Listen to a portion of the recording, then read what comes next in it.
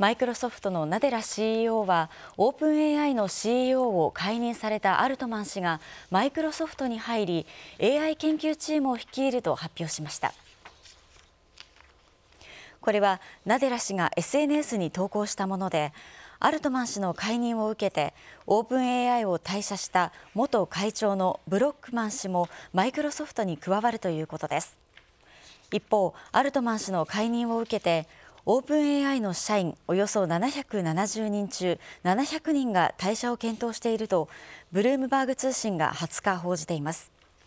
社員700人はオープン AI への書面で、取締役会の全員が退任し、アルトマン氏を CEO に復帰させなければ、700人全員がマイクロソフトの AI 研究チームに移籍することを伝えたということです。